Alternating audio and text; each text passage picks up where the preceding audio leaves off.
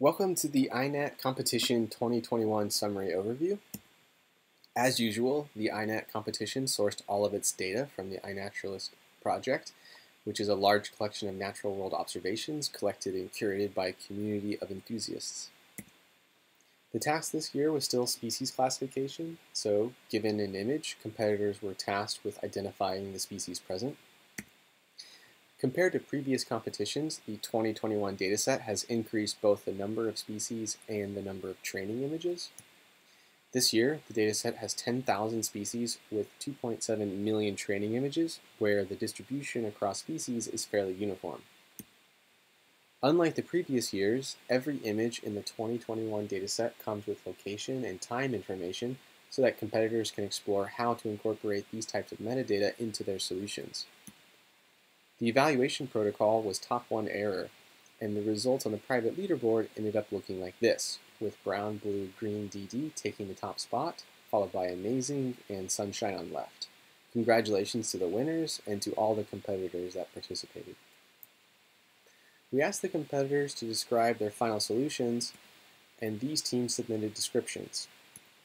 Transformer architectures are gaining popularity in the vision community, and of the teams that described their method, the top 3 employed some sort of transformer architecture in their solution. CNNs are still present, and the top team had an ensemble with transformers and CNNs. Teams reported that they used efficient nets, ResNets, exception, and RegNet. All teams use some form of test time augmentation, which typically involved taking multiple crops of a high-resolution input. Finally, some of the teams, including the top 2 teams, utilize location and date information to help improve classification accuracy. Even though the metric was top 1 error, we had teams submit their top 5 predictions for each image so that we can investigate less strict error measures. For 10,000 way classification, we are really impressed with the results. The second place team actually clipped the first place team for top 2 through top 5 error measures, with a very impressive error of just 0.007 for top 5. We can break down the 10,000 species into iconic groups and look at the top 1 error within those groups. This sort order is based on the performance of the first place team, brown, blue, green, DD, whose average score is printed above each group.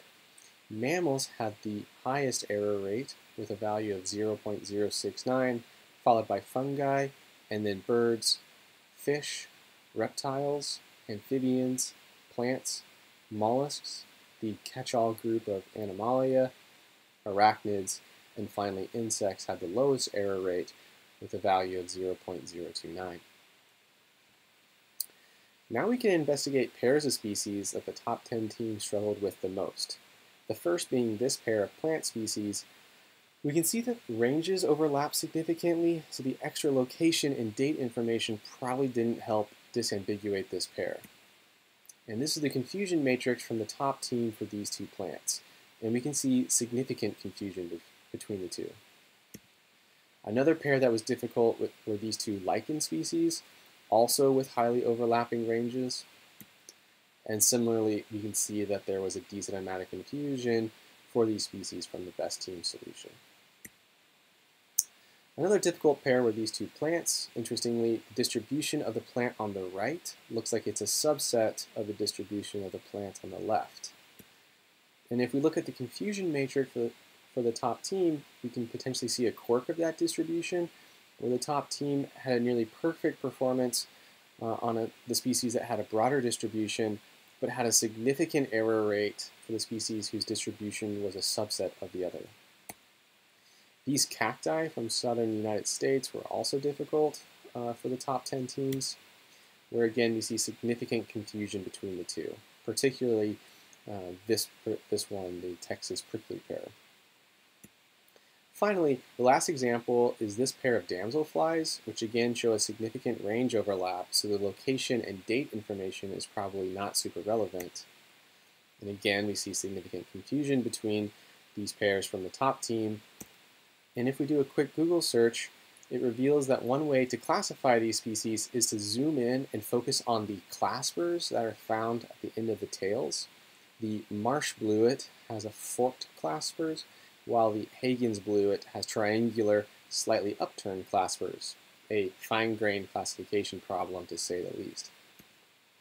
Thanks for watching this brief summary video. We'd like to thank the competitors again, and please join us this Friday, June 25th at the FGVC8 workshop to learn more about the competition and hear from the competitors.